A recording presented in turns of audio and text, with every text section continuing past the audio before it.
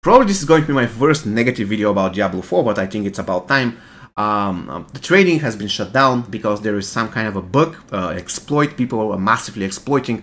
I never heard of that bug, I never exploited it, so I have no idea what that bug is.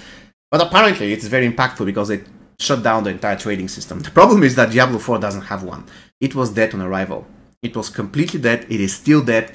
You cannot trade in Diablo 4. People go to certain third-party Discord servers where they do the trading, the bidding, stuff like this, and then they go to Diablo 4 and just press the button. So we agree to a price, agree to the exchange, to the barter, a weapon, whatever, then we go to the game, you trade, and we are good to go.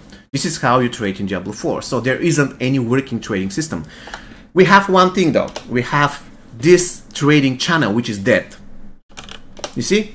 This channel is completely dead. And why it is dead? Because nobody knows it even exists. If we go here to options, go to social, you can see that this channel is right there, the option for it. However, by default it is disabled. So probably 85% of people who are playing Diablo 4, who are not tryhards, let's say diehard fans, or just playing for fun, stuff like this, they don't even know that this thing is disabled to default. By default, they don't.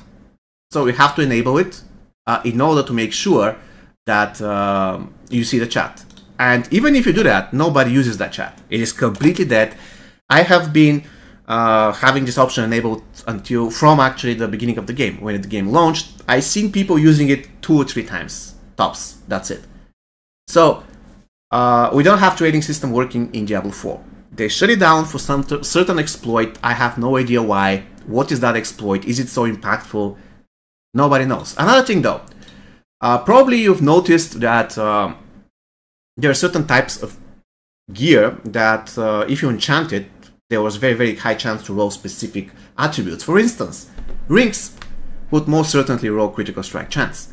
Armor will most certainly roll thorns. However, they remove that silently. So if I press and enchant this right now, I'm not going to get critical strike chance. If I do it again, I'm not going to get critical strike chance. If I do it again, I'm not going to get critical strike chance. So currently, it is even worse. It is even harder to get the best equipment because in the past you're going to say, you know what, this piece has 2 very good rolls, 1 decent and 1 bad, and it doesn't have critical strike chance, which is good because I'm going to reroll the bad one and it will give me critical strike chance. Not only that, but because critical strike chance roll is so common, so often, I will spend some gold in order to make sure that I have max roll of critical strike chance. Now you cannot do that because you see I just rolled 3 times, I didn't get a single critical strike chance. So in a way, now it is more difficult to get the perfect item, which makes trading even more important. However, you cannot trade in this goddamn game, you just can't. Again, the only way you can trade is this chat, which is dead. There you go, a person actually responded, right? So, it's crazy. It's absolutely crazy. And you know what's actually bugging me so much about all this situation is the fact that instead of shutting down an entire system for certain exploit, they could easily make sure that in this patch note they gave us something good when it comes to an actually working trading system. Diablo Immortal has trading system that is actually better than Diablo 4 because Diablo 4 doesn't even have one. It's totally driving me crazy. Another thing. Currently, with the previous patch and all the patches before that, all Blizzard were doing, and trust me, this Blizzard is not Blizzard North, it's just a completely different company. Nothing to do with the company that developed Brood War, you know, Diablo 2, Blizzard North, it doesn't exist anymore, which is unfortunate. Anyways, what I'm trying to say is that they're trying to push players into one direction only, and this direction is do nightmare dungeons, nightmare dungeons, nightmare dungeons. The problem with that is that nightmare dungeons suck. Their designs suck. They're not appealing. They actually look bad. And another thing, I'm sorry to say that, but Diablo Immortal have better dungeons than Diablo 4. And I'm not kidding. I played Diablo Immortal for almost a year, and I stopped playing it right around the time when Diablo 4 was launched. Diablo Immortal had 10 or 12 dungeons, I forgot the number, but every single one of those dungeons is unique. Especially the latest one that they released on a ship, it was an incredibly well-designed dungeon. You will memorize it. Can you tell me a single good-looking dungeon that you're going to memorize? You know, you know what, I remember playing that dungeon in Diablo 4, it was awesome. There isn't one. They claim that Diablo 4 has 180 dungeons. Bullshit. It has 15 templates, and everything else is reskin of those templates, copy-paste specific parts. There is a forest, there is a prison, there is a city, a ruins of a city. What else do we have? There is some kind of a frozen tunnel, stuff like this. There is a tunnels with spiders, and more or less that's it. 5 or 6 more, but you get the idea, right? So they get 30% of one with 40% of the other, they mix it, and they say that's a new dungeon. It isn't. And even if we agree that there are 180 dungeons, none of them is particularly good looking.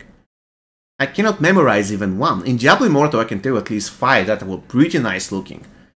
I cannot say the same for Diablo 4. And Blizzard are pushing us to do only those Nightmare dungeons, nothing else. For instance, everything that they designed here, this huge open world, doesn't matter. Hell Tides doesn't matter. I have no idea why they destroyed the only really great thing in the game, Hell Tides. So right now there is no need to do Hell Tides. Of course, if you're a completely casual player that plays 30 minutes a day, you can log in and do Hell Tides, that's fine. However, if you decide to play more, there is no reason to do Hell Tides. Forgotten Souls you can get without any issues by just doing those ridiculous Nightmare dungeons. And you know what they say? 180 Nightmare dungeons that are copy-paste templates, whatever. It doesn't matter. Why do they restrict the Nightmare dungeons to be only about 15 of them or 20 of them? I'm sick of all Nightmare dungeons that I have to do now over and over and over and over again. I don't know, guys. I don't know. I have no idea what and why they're doing this to the game.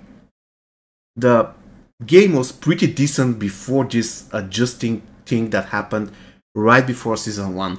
And when Season 1 came, it doesn't really feel like a season because there is only one thing that's cool, and that's the Barber. The Barber is super OP. And the whole thing with the Malignant Hearts, it feels like legendary gems from Diablo Immortal, and that's it. That's the entire change. It doesn't feel like a real season. Probably most of you have noticed it. I'm sorry to be negative in this video. I don't want to be negative about games that I'm playing. I still enjoy playing the game, but I'm so mad about all these things that's happening because they had a decently good product and they just ruined it. They did that. They did that. They had Hell Tides, that was super good. They ruined it. They had non-existent trading system, they made it even worse now because there's some kind of an exploit. Anyways, guys, this is going to be all for me today. Very soon I'm going to release a video about the companions and whether and if they're good after the recent buffs. Until then, see you next time. Take care.